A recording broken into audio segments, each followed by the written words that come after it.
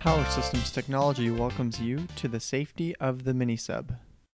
This video will take you through major safety features of the MiniSub and explain why the best choice in power distribution equipment is the Power Systems Technology MiniSub.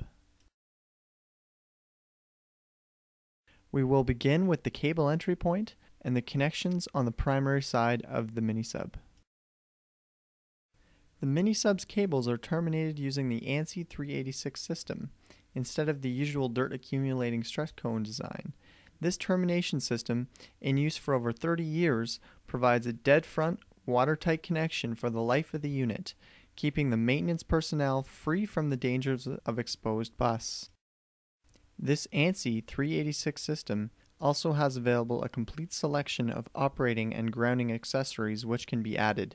Even if the high voltage door was open and the barriers removed, there is no live exposed parts, and there's no potential for grounding. The next system improvement is the CSA certified SF6 switchgear.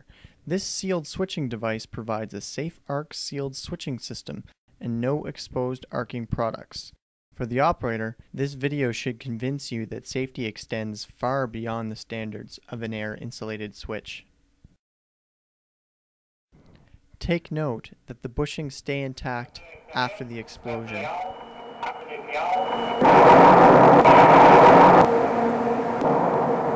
As you can see in this video, even if you were standing near this unit in a major failure, it would provide protection for the operator.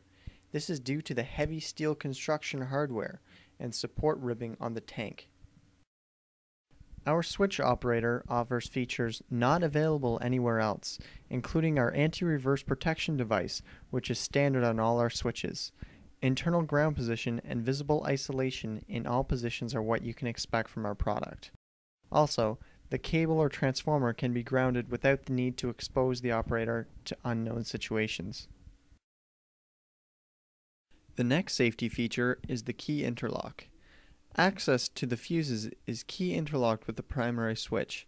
This means that no access is allowed unless the switch is in the opened or ground position. Now let's discuss primary protection. The MiniSub is protected by a 2-fuse system in series. Firstly, current limiting fuses inside the transformer tank will detect and clear any internal transformer fault before tank failure can occur. This feature has resulted in the change to the National Electrical Code. The new change states that positioning of oil-filled units can be near a combustible surface. This relaxing of the code does not apply to transformers with the fuse located outside the transformer enclosure. Secondly, the bayonet fuses, which are replaceable by accessing a special door that is interlocked with the transformer switch. With this system, there is no way to be in touch with any live components, even by an accident while changing a fuse. Unlike the standard air-insulated fuse switch, where you are exposed to many kinds of undesirable conditions, our transformer can be purchased with FR3 cooling liquid. For indoor installations. FR3 is a fire-resistant dielectric coolant used where its unique electrical, thermal, and safety properties are needed to meet the code for a non-fire rated room. FR3 cooling liquid Is also non-toxic and readily biodegradable. It can also be easily installed in underground parking lots, rooftops, or anywhere else dry-type transformers can be installed. And believe it or not, FR3 has a perfect field record, both in electrical performance and safety for more than 30 years.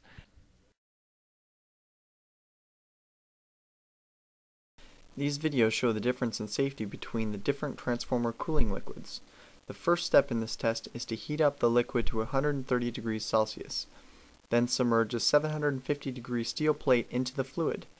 As you can see, a dangerous fire occurred in the oil, and there was very little response with the FR3 cooling liquid.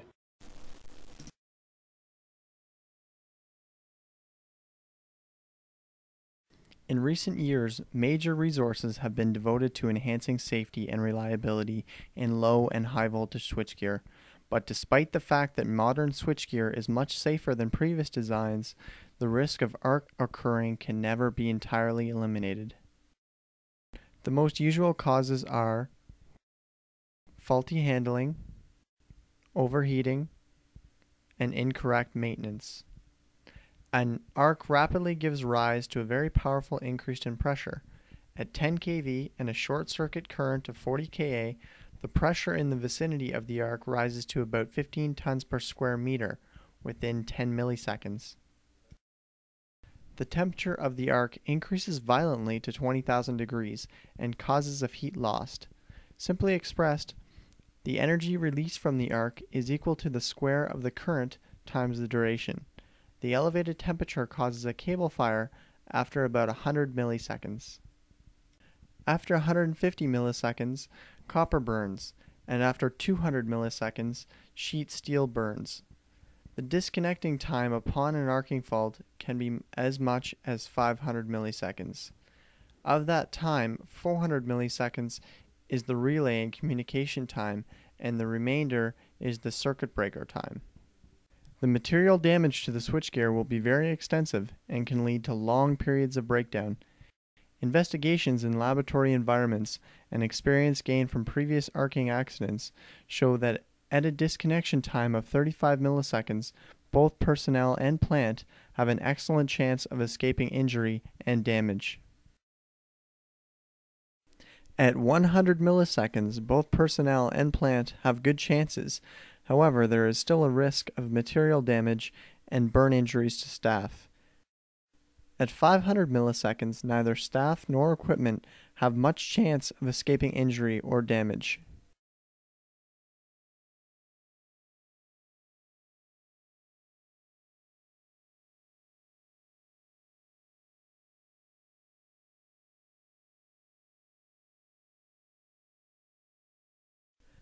Our arc monitor provides an immediate tripping signal to the circuit breaker in an event of an arcing fault.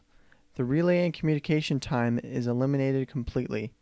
All that is left is the reaction time of the monitor, 2 milliseconds.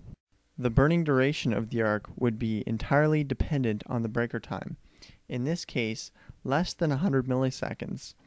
There would be no burning up of steel, copper, or cable. The material damage to the switchgear will be greatly restricted, as well as the risk of serious personal injury. If an arcing fault should occur, it is a matter of milliseconds. Our arc monitor makes sure that the milliseconds are on your side.